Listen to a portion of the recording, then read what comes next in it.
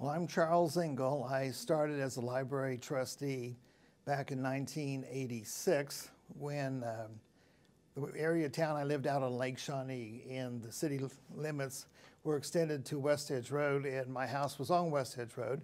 And then Mayor Doug Wright asked me to serve on the library board. And I served for 2 terms ending in 1994, but even during that period of time is when the Topeka Public Library became the Topeka and Shawnee County Public Library. And after my library term ended, after 2 terms, I then became chair of the Library Foundation in its nascent days, got it up and running, and in 1996 I became the library's general counsel, which I continue to this day. Okay. You've done a lot of different things. I have. It's been 36 years of great things happening. Oh, wow. Well, so in all those years, I'm guessing you have a favorite memory from when you worked at the library? Well, I have basically 2, if I can talk about them. Yeah, sure. My first one was in November of 1992, when our effort to create the new library district to form the Topeka and Shawnee County Public Library was approved by the voters of the county and the city, and it passed by 637 votes.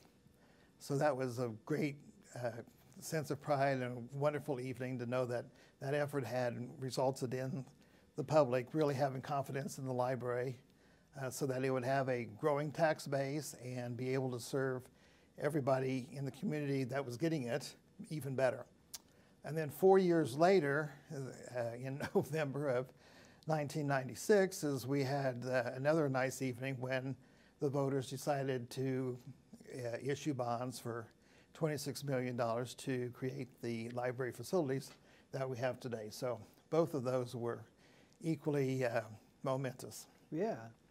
So those are favorite memories, and this might be the same thing, maybe not. But do you have a pivotal moment from your time, the different ways you've served at the library that you'd like to share? I think the one that stands out the most was when we, in 1992, the bill that we had to create the Topeka and Shawnee County Public Library District, that required statutory approval. And I was sitting in the East Gallery of the House of Representatives when that bill came for a vote of the House. And it was interesting because when everybody first voted, that voting board turned all green. And as the minutes continued, it went and became more and more red until it finally passed by 1 vote. So that is a point in time where you're white-knuckling it, thinking that everything was going to go smoothly, and then find out that in the end, the final tally was it passed the House by 1 vote. Wow. So when people say a vote counts, there's an example of how it does. Yeah, definitely. That's amazing. Anything else you'd like to share about the library? I believe truly that the library is one of the strongest public services that we have in this community. It's been that way for 150 years when it started, and I think that's going to continue.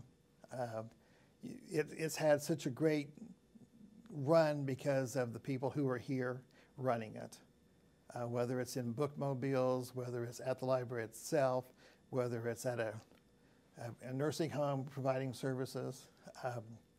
That's always going to be, I think, what sets it apart. It serves everybody. If you're not getting services from the library, it's because you haven't tried hard enough.